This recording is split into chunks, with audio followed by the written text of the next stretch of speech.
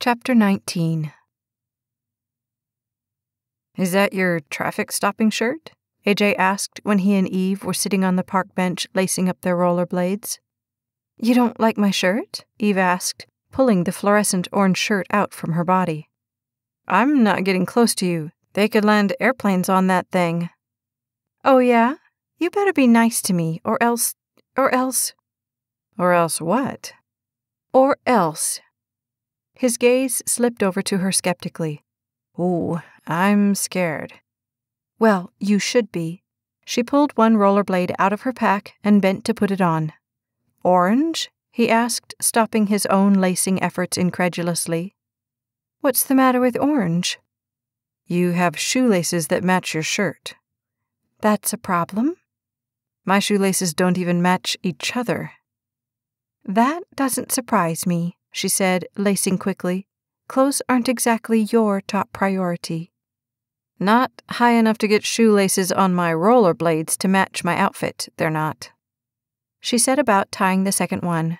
"Yeah, you're doing good if your pants match the rest of your outfit." "Outfit? I never thought about this being an outfit."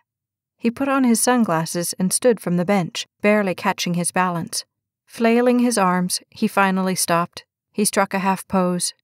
"AJ's ensemble today is a fetching pair of baggy jeans with frays in all the right places.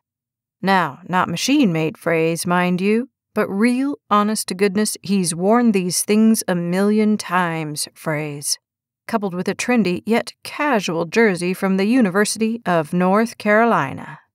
He held out his hands as if to show off his clothes, but his skate slipped again, and he almost went down as he turned his shoulders to model his shirt. "Oh, and don't forget the ever-popular, yet so seldom worn right accessory, the ever-present backward baseball cap," Eve said with amusement as she stood from the bench and checked her own balance. "Of course. What outfit would be complete without it?" he asked, holding his balance by the throat. She looked down at herself. "Aw, man." "What's the matter?" he asked in instant concern. "I forgot mine." Her gaze jumped to him as she skated the 2 steps to his side. "I guess I'll just have to take yours." With that, she whipped his hat off his head and took off down the sidewalk. "Hey, hey!" he yelled, barely keeping his balance as he tried to turn, lunge for the hat, and catch her at the same time. "You want it?" she asked, skating backward tauntingly. "You're going to have to come get it." She slipped it onto her head, pulling her hair back and down with it as she put it on backward. "Well, then, slow down," he said, obviously trying to get his skating legs under him. "What's the matter? This can't be any harder than moguls, and you're an expert at those." "I've never actually done this before, though," he said. "You haven't roller skated?" "When I was 7. She shrugged, liking how out of control he looked. "It's just like riding a bike." He managed to stay upright, although he didn't look like a natural as he followed her down the sidewalk. "You should have warned me." "About what?" "About the fact that I was stupid enough to ask a world-class skater out to rollerblade." Ah, poor AJ. Finally met his match. "Just wait until I get you on some water skis. Then we'll see who's met their match." Slowing down a fraction, she closed some of the distance between them. "It would help if you'd pick up your other leg." "I am." "No, up. This isn't up." She demonstrated his contrived form of skating. "Up? Like this?" He did as instructed. However, he jerked his body to get it done, which threw him off balance. "Ah!"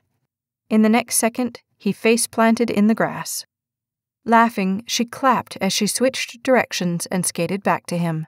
"Well, that was graceful." "Hey, did I say I was good at this?" he asked, rolling over and reaching up for her hand.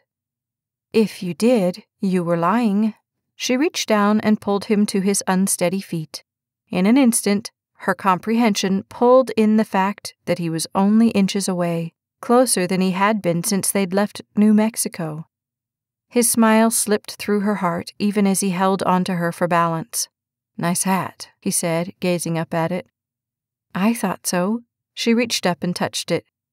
It wasn't that she thought about it before that exact moment, but she simply couldn't take the distance between them any longer. Leaning just far enough so that she could find his lips, she brushed across them. However, one touch only brought a need for more. Suddenly, all she wanted was to get closer to him, and for 1 second too long, that desire took over the laws of physics as she pressed into him. By the time her brain kicked in to warn her, it was too late. "Ah!" she yelped, fighting to keep her balance even as they went down. In the next second, they were lying on the grass next to the sidewalk. Embarrassment, humiliation, mortification, they should have been yanking her up off the trail, off of him. But none of them were anywhere to be seen. In fact, who happened by to see them, she really didn't care. She wanted to shout to the world how she felt, and this was as good of a way to do that as any. Gently, she ran a hand over the spikes of blonde-toned hair. "That was graceful," he said as one of his arms came around her back. "You thought so?" she asked, with no hint of anything other than intensity. "How about this?" No other move she had ever made with a guy had been so bold as she draped herself right over his body, making it nearly impossible for him to even move. Her skate clunked on the concrete as she meshed her lips with his.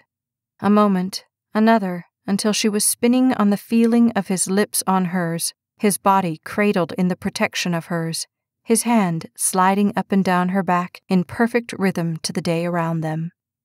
When she pulled back and looked at him, what she could see of his face held pure disbelief. "I think we should go skating more often," he said. "Oh yeah? Why's that?" "It's kind of fun watching an expert at work." "Watch and learn," she said as she pressed her lips to his again. AJ could have stayed right there the rest of the day and not had any complaints. However, his senses finally kicked in when he heard the jogger's footfalls on the sidewalk. "Okay," he said, pushing up from the ground as he pushed her off of him. "Break's over." "Aw," she pouted. "I was enjoying the break." "Yeah, well, if you're really lucky, I might just go down for good next time." She laughed as she rolled away from him. "Want some help?" "No," he said as he struggled to his feet. "I think I'm perfectly capable of crashing on my own." "Chicken?" Casually, she dusted off her pants when she was back on her skates. "Smart," he said, catching his balance. "They call it smart." She laughed. "Then here, how about I teach you to skate?" His gaze slid across hers skeptically. "Do I dare trust you?" "Do you have a choice?" Laughing, he put his hand in hers and turned his skates up the sidewalk with her. It took several strides, but his body finally caught on to the cadence of hers, and his strides lengthened. "So, how'd the show go?" "Oh, geez. Let's put it this way. For a while there, I thought I was going to have to call you to come model."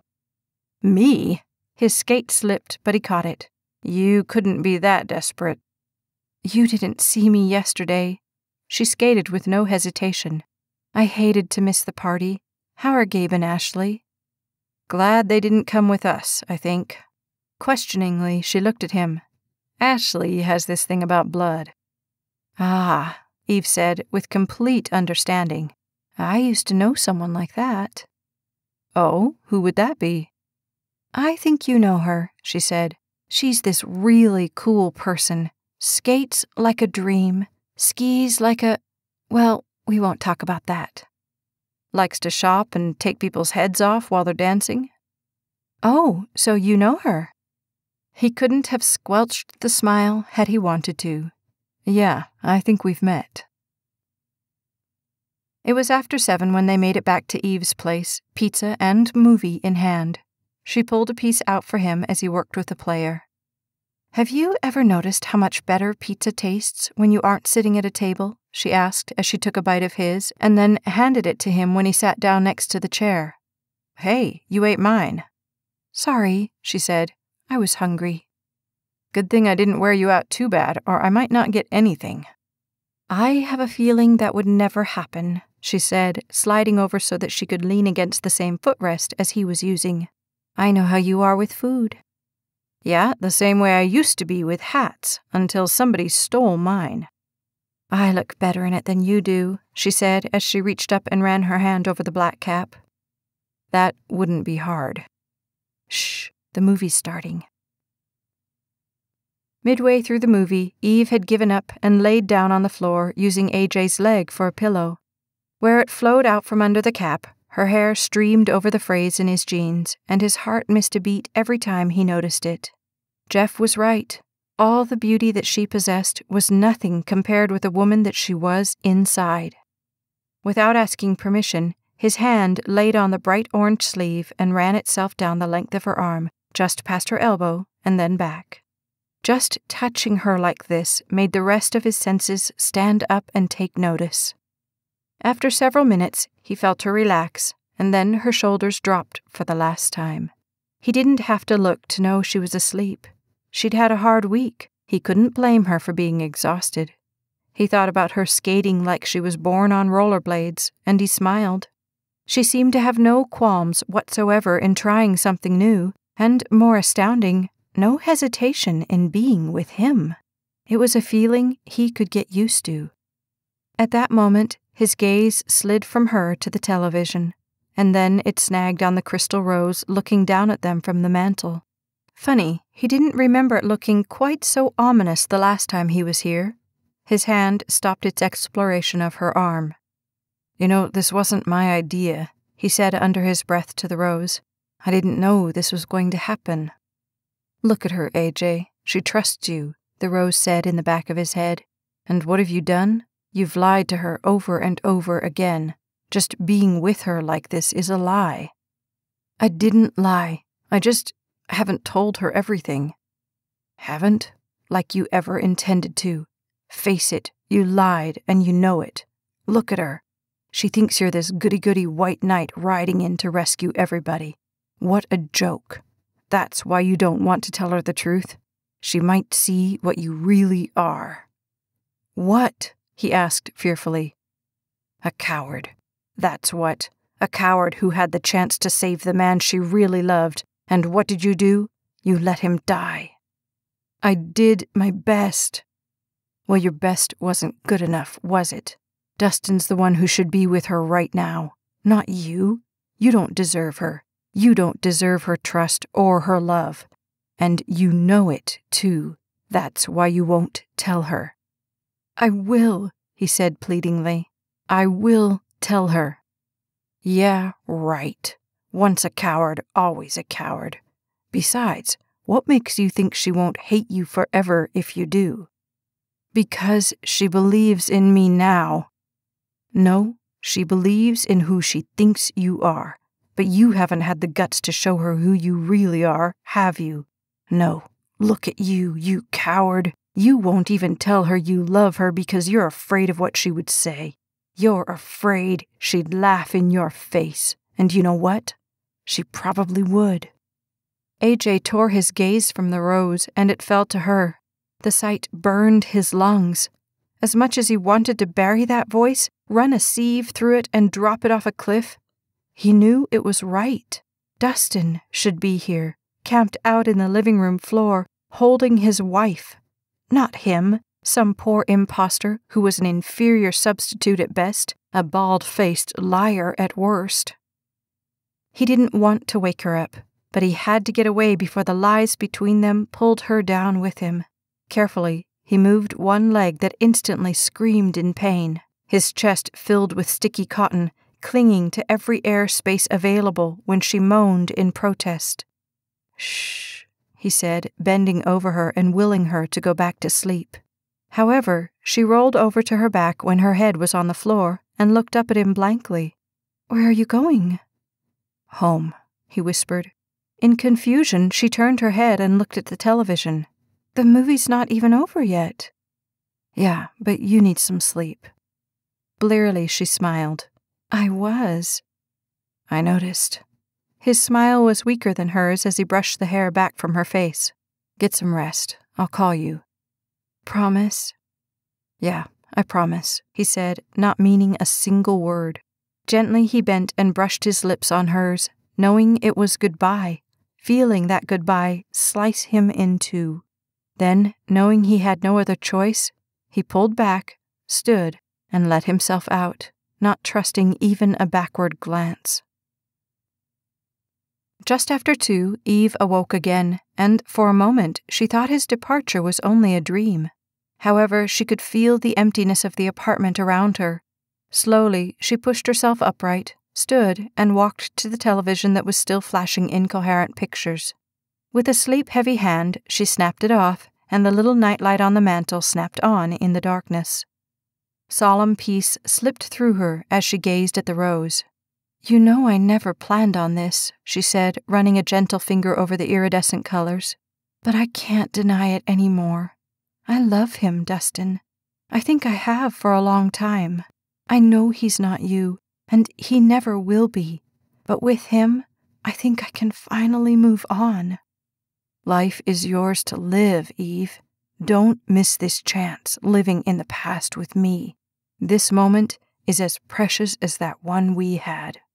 Her gaze dropped to the darkness at her feet. "I won't forget you." "Hey, it's not goodbye," Dustin said softly. "It's never goodbye. Only until I see you again, remember?" The warmth of the smile spread through her. "I love you, you know that?" "I know.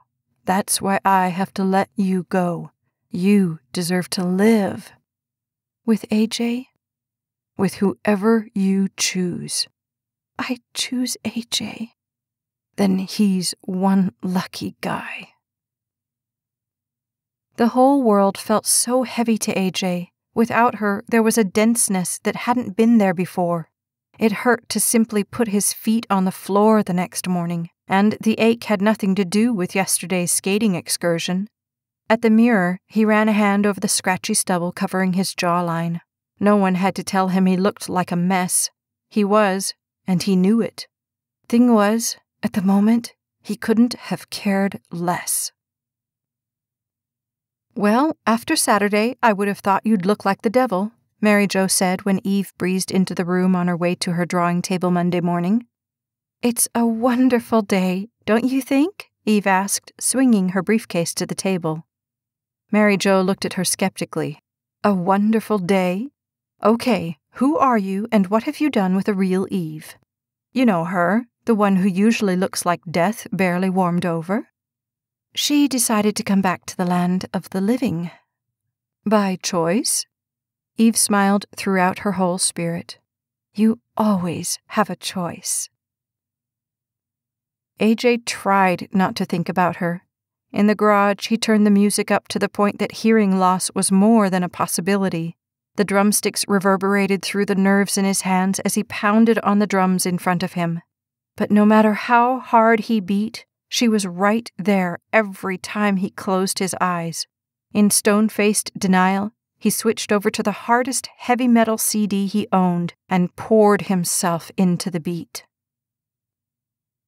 All through supper, Eve sat watching the phone, willing it to ring. She couldn't wait to talk to him, to tell him about her upcoming promotion to head her own department, girls' footwear and leisure wear. There was something appropriate about it, she thought with satisfaction. She couldn't have been more than 7 or 8 when she first started dreaming of being the one who decided what went on those racks. Now, here she was, living her dream in more ways than she could ever have imagined. "You're not going out tonight?" AJ's mom asked when he flopped on the couch to watch television with her on Wednesday night. "Not planning on it. Why?" "You just haven't been here much lately, and now I can't get you to leave. I figured you'd be itching to get out of here, go out on one of your adventures." He tried to settle in on the couch. "Nope, I'm not going anywhere anytime soon." "No L.A.? "Nope, no more L.A.s. I've learned my limitations." Concern descended across her features. "Limitations? I've never heard you use that word before." "Well, there's a first time for everything." When Jeff called on Friday night, begging for a fourth hand, AJ wasn't about to give in to the overwhelming temptation to throw rational out the window and just go. No, for her sake, he wasn't going there again. She deserved better, and he was determined that she would have it. I can't, he said, rushing through the words. I've got plans. Oh, Jeff said, and AJ knew what Jeff thought those plans were. Well, have fun. Yeah, I will. The phone dropped back to the cradle, and AJ looked at it with a hard, cold stare. With a yank, he pulled it up to his ear and dialed the number. Mel, hey, you got plans tonight? Well, you do now. By Friday evening when Eve got home, she knew something was drastically wrong. He hadn't called, and it had been more than 5 days, although it felt more like 5 lifetimes. The phone book was pointless. Information wasn't any better. Finally, her heart needed to know that he was all right, more than her mind needed to not feel like an idiot. Standing by the door down the hall, she took a deep breath and reached up and knocked on it. Her gaze traced back to the steps, and again she prayed he was all right. Quickly, she knocked again. Yes? The half-inch of face lodged between the door, the frame, and the chain asked uncertainly. Eve cleared her throat. Hi, you probably don't remember me, but I live just down the hall. I'm the one AJ left that box with that time. Yes? Well, I just wanted to know if you've heard anything about him. I'm a little worried. About AJ? The face said. Why? Well, he hasn't called me. He told me he would, but he hasn't. I don't have his number, and I just wanted to make sure that he was okay and everything. Doubt was all Eve could see. He lives with my mom. I know, but I don't know her name, and he's not listed in the phone book. I just remember that he was your brother, and I thought maybe you might know something. She realized this conversation was headed nowhere. That's okay, I just thought... The door slammed closed, and her heart slammed with it. Then she heard the chain, and hope flooded through her when the door opened.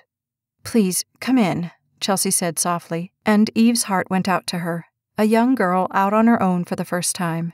Eve knew what that was like. Thanks, she said as she ducked into the apartment. When the door closed, Eve pulled her hair back from her eyes and faced Chelsea. The resemblance to AJ threatened to rip her in two. I know you probably think I've lost my mind, and maybe I have, but AJ was here on Sunday, and he said he'd call. At least, I think he said he'd call. But he hasn't, and I was wondering if something happened to him or something. Chelsea's petite, soft features fell with concern. Well, I haven't talked to him in a while. I talked to Mom mostly, but she never said anything. Oh, well, I'm sure everything's all right. I don't have his number, so I couldn't call and ask for myself. Oh, I can give it to you. Chelsea grabbed a piece of paper from the cabinet and scrawled the number on it. Then, just before she handed it to Eve, she stopped and surveyed her seriously. You aren't the one he went skiing with, are you? Yeah, Eve said, and just the memory brought a half-smile to her face. I am. Oh, Chelsea said knowingly. Then she smiled. Then I know he wouldn't mind. She handed the number over to Eve, whose gaze snagged on a picture on the wall just beyond Chelsea. It was of Chelsea and AJ, younger by about 10 years. Until that moment, Eve hadn't realized the depths to which she had missed that face. AJ is really a great guy, Chelsea said, hinting very carefully. He seems all run out and do whatever you want, but sometimes he can be so sweet, he'll blow you away. Yeah, Eve said, staring at the picture, wondering why he hadn't called, and knowing exactly what Chelsea was talking about. One more moment, and she wished she could take that picture with her. Well, I'd better get going. Thanks for the number. Any time, Chelsea said as she made their way to the door. Oh, and stop by and talk sometime. I have a feeling we won't just be neighbors forever. Although Eve said thanks, she wondered at that statement. 5 days ago, she had hoped that was exactly where this was going. Today, she was far less sure. Number in hand, she went back to her apartment and slipped inside. She wouldn't let him slip away quite so easily. Isn't this great? AJ asked, tipping his third bottle of beer up at their table when Melody's 2 friends had left with other guys to go dance.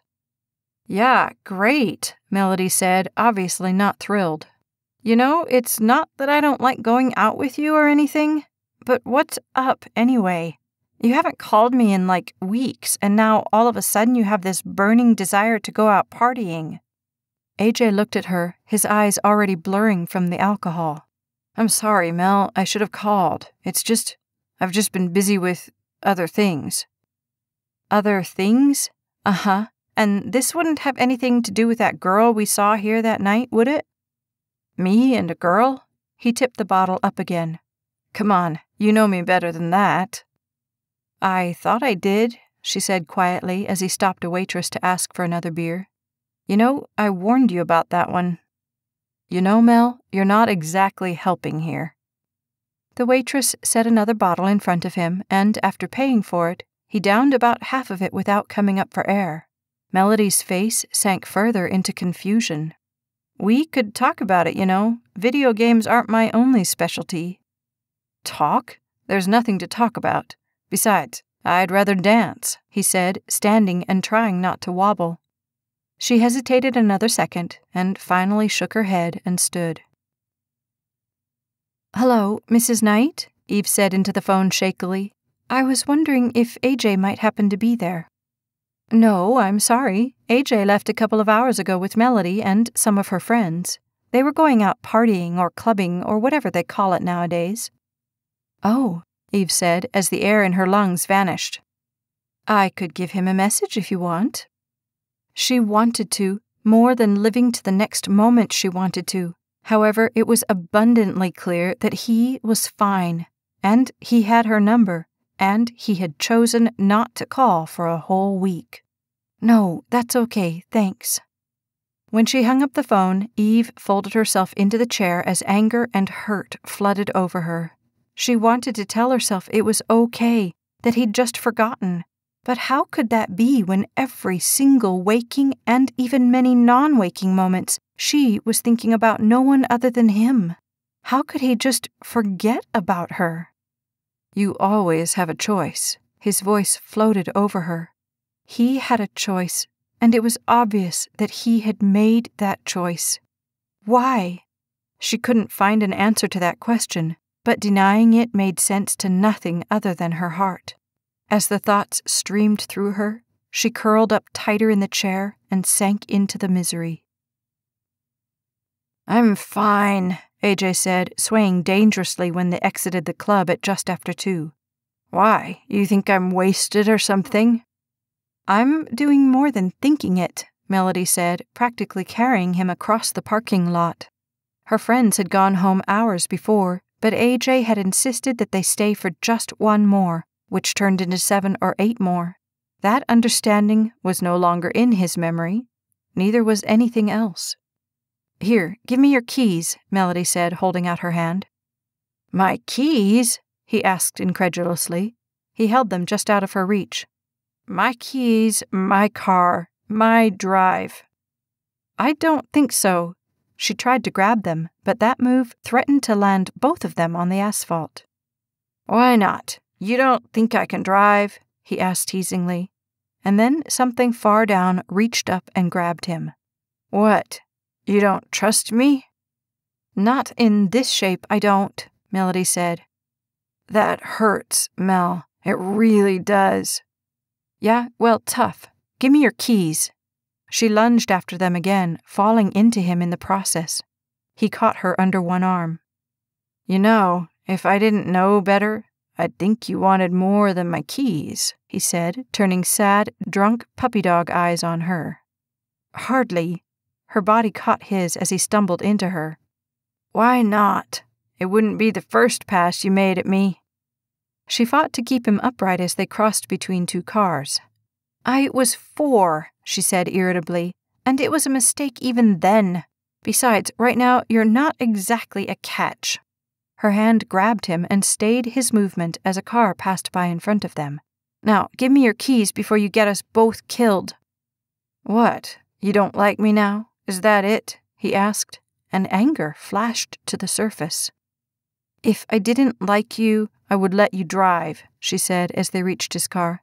Now give me those keys. He staggered to the driver's door as Melody managed to slip between him and it.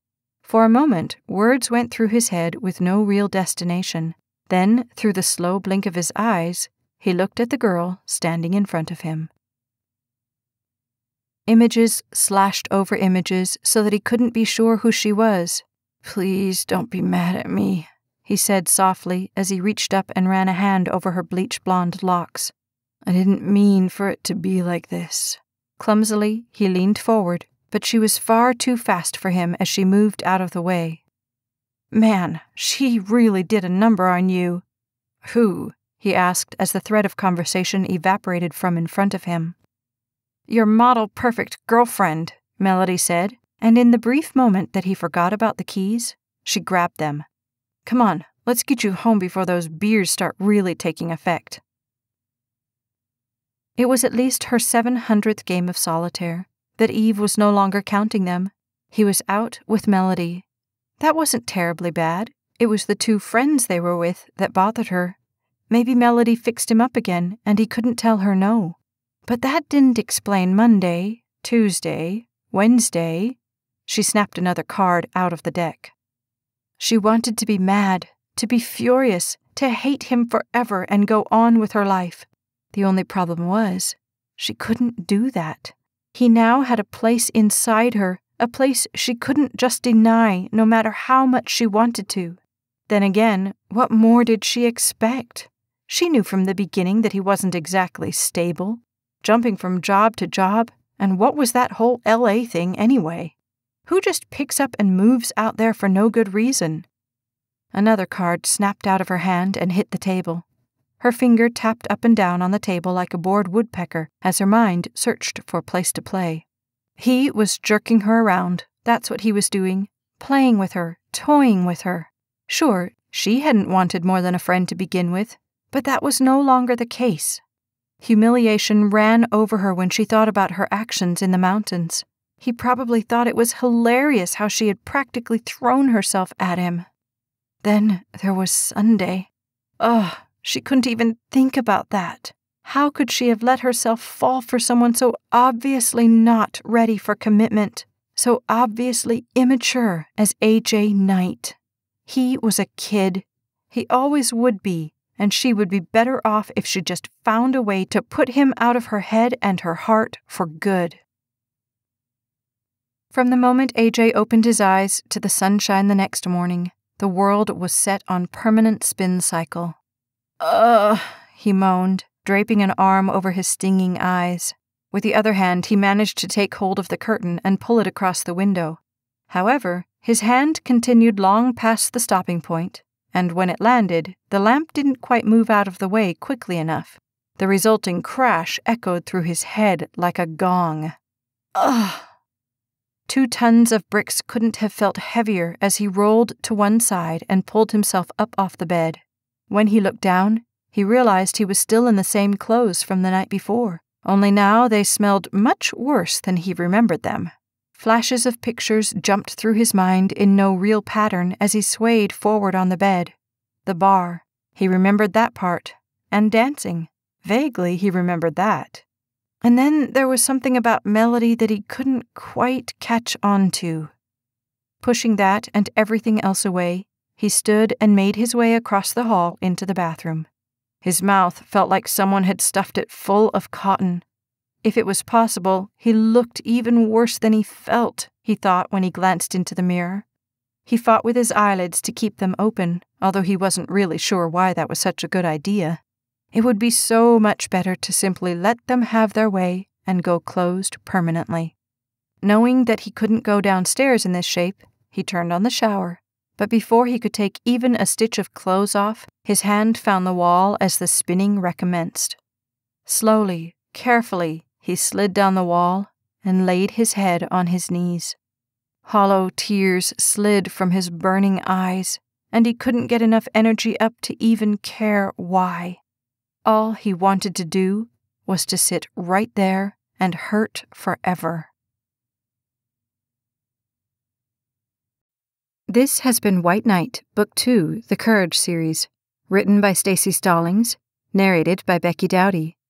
Copyright 2012, by Staci Stallings. Production copyright 2014 by Staci Stallings. Never miss a second of the story. Like and subscribe to the Staci Stallings YouTube channel today.